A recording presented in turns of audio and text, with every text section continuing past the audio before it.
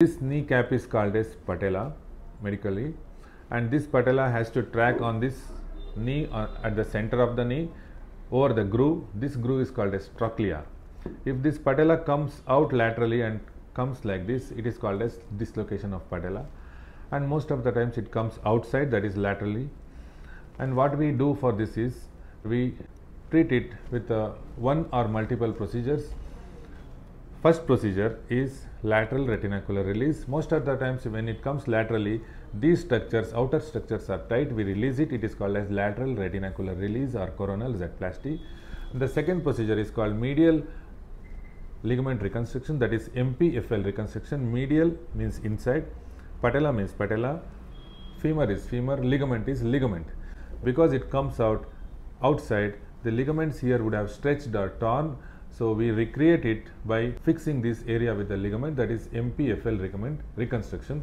That ligament doesn't let this patella to come out. And the third procedure commonly done is called tibial tubercle osteotomy. Deviation of this trochlea and this tibial tuberosity, not in particular one line.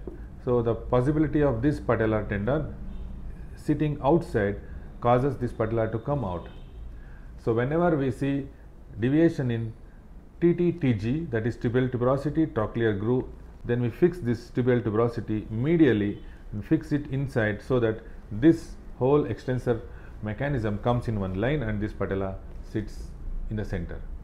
And the fourth procedure, which is not frequently done, but then it is very important to understand. Most of the times it is said that if there is any abnormality in this trochlear groove, then those people are at risk of development of this dislocation, but then it starts with some trauma or some sporting injury. So if this trochlear groove is not properly developed, then we do something called creating the groove or deepening the groove, and sometimes this bump is very prominent, that doesn't let this patella to come inside. Then we reduce this bump.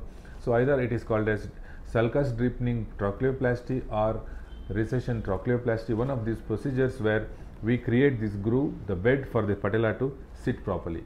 So these are the four procedures which are commonly done for this patella dislocation. If you have liked it, please like it. Thank you.